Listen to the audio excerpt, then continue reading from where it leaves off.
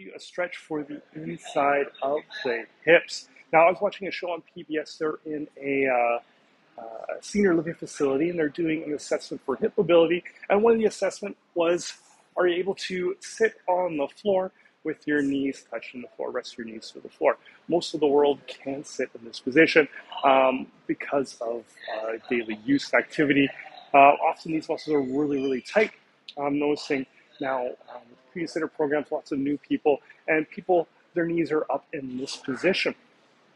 Now it's hard to even stretch the outside of the hip. So I'm going to show you how to stretch the inside of the hips. This is the short head of the hip adductor. I'm going to show you a solo stretch. You can do this any place, anytime. So if you have a seat on the floor and we're in here, or maybe one side's even higher, you can bring your heels together in this position.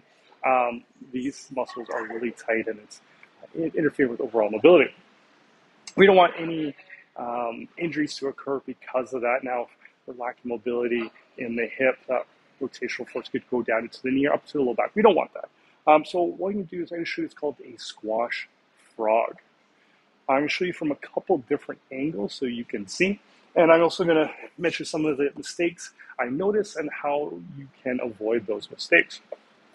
So we are going to kneel on something slippery is a little bit better. You know, your hardwood floor, laminate floor. If you have a nice slippery fitness mat like this will work. And just something comfortable to kneel on, just some towels or soft yoga blocks. You can take some pillows off the couch.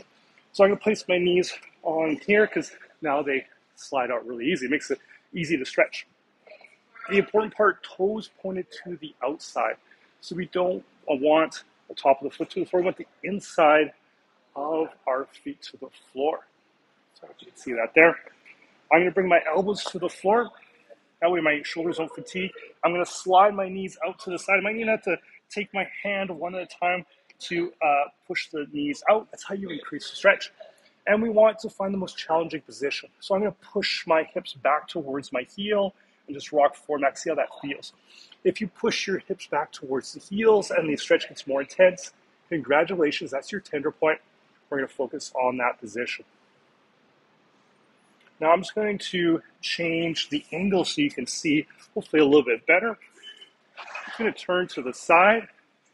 Again, placing my knees something that's soft and cozy. Toes pointed to the outside. Dropping my elbows to the floor so my shoulders don't get fatigued. And I'm pushing the hips back and forward. As you push the hips back, for me, that's the most challenging position. That's my tender point. So I'm going to focus on that tender point. And I encourage you to focus on that tender point. Now, if you want to just practice the hold relax technique, you can hold this position, enjoy this. Now, for the contractions, we're going to think about adduction, which means we're going to squeeze our knees together. An ideal contraction is about 6 seconds. So I'm going to squeeze the knees together. 6, 5, 4, 3, 2, and 1. No more squeezing in. We're breathing out. So breathe out, sliding my knees out, pushing the hips back to re-stretch. We can practice that again, squeezing the knees together, but don't let the knees move together from 5, 4, 3, 2, and 1. Big exhale, breathe out. As we breathe out, letting gravity guide us to the floor, our hips to the floor. We can slide those knees out. Again, find the most challenging position. Practice that one more time, squeezing the knees together. 5, 4, 3, 2, and 1. Relax. Let gravity guide you flat to the floor. When we're all done, we can army crawl forward, lowering your tummy to the floor. We can slide our knees together. And that's the most graceful way to get out of that stretch. That's the squash frog stretch for the short head of the hip adductors. I hope it helps. Please let me know if you have any questions. Stretch therapy classes are available to help you. I'm also available to help you one-on-one as well. Have a great day.